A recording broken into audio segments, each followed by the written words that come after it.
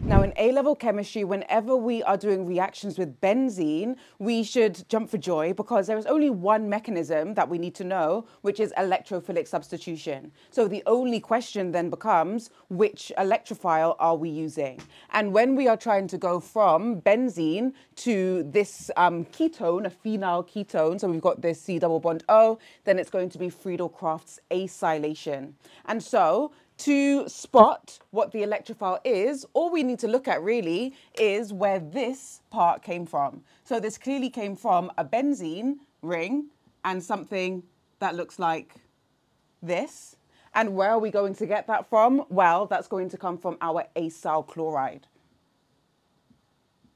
Okay, where the R group could be whatever length of carbon chain, whatever else is happening over here, doesn't really matter. The key part is this acyl chloride part. So when it comes to our electrophilic substitution mechanisms, again, we split those up into three main parts, which I have started to prepare earlier. So part one is generation of the electrophile. And that's because, as we know, due to the delocalization of the pi electrons, we are not going to get direct attack of this neutral electrophile. Instead, we need to actually generate a positively charged electrophile so that the charge density essentially is high enough for these two to actually attract each other. So we will have our, I think I put my two too high, that's okay. So we'll start with our acyl chloride. Again, this R group could be anything we like. And then we're going to add a catalyst, and the catalyst that we use is called a halogen carrier. So it's something that's going to take this halogen off of the acyl chloride. So because we've got Cl, we're going to use AlCl3. This AlCl3 takes this Cl as Cl minus, so we end up with our positively charged electrophile. So this carbon has got a positive charge, and AlCl4 with the whole thing with a negative charge. We can put the minus here, or we can put this whole thing in square brackets and put the minus on the outside. Not the biggest deal which one of those you choose. So now we've got our electrophile. Now we can actually carry out our mechanism. And as we've already said, that mechanism, of course, because we're dealing with benzene, is the only mechanism that we learn for benzene, which is electrophilic substitution,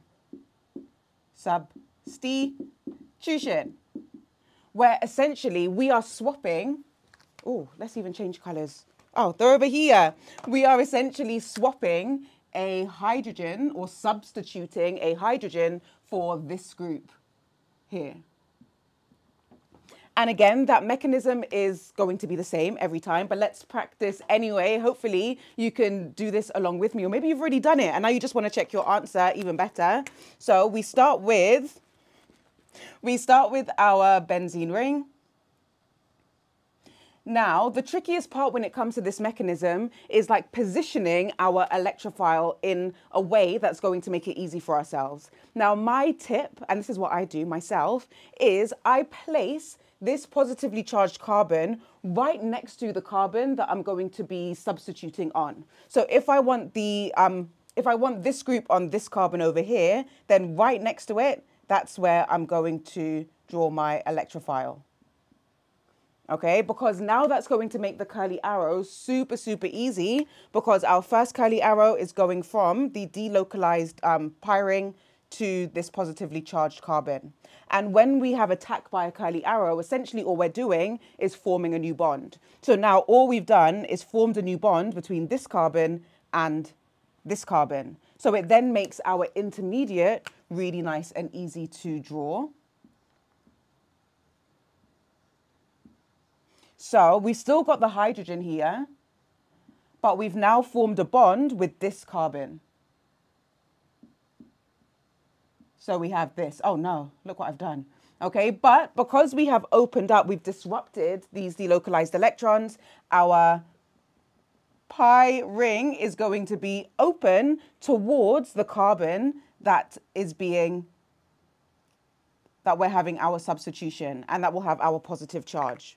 So as our second and final curly arrow, we need this H to fall off so that we can regenerate the delocalized pi ring and end up with our final substituted product. So second curly arrow from this CH bond into our ring, and we end up with what we wanted. We've got our pi delocalized ring back, and now we've got this as our acylated product. Now we've also got, of course, this H plus that fell off. Okay, so plus H plus. Okay, it's H plus because both of the electrons that were once in this covalent bond are now back over here. So this hydrogen doesn't have any electrons anymore, so it's got a positive charge. Now this H plus is actually quite important because it's going to react with our AlCl4 minus so that we can regenerate our catalyst. Because again, it's not a catalyst if it's going to be used up. We need to regenerate it. So how are we going to regenerate our catalyst? That's my step 3 that I rubbed out because I ran out of space. So I'm going to go up here. Bye. Sorry, not sorry. Okay, our final step is the regeneration of the catalyst, where we have our H plus reacting with our AlCl4 minus, with or without the square brackets. And then we are going to get HCl and regenerate our catalyst of AlCl3, which can then go on and react again with another benzene ring and another, well, not with the benzene ring, with another acyl chloride. So then that electrophile can react with the benzene ring, and so on and so on and so forth. So our overall equation for this reaction would be our benzene plus our acyl chloride produces our substituted product plus HCl. Okay, we do not include the AlCl3 in our equation because it is a catalyst. If we really wanted to, we could put the AlCl3 over the arrow to show that it is a vital reaction condition, but it is not involved as a reactant or a product. Nice and straightforward. Again, electrophilic substitution whenever you see benzene.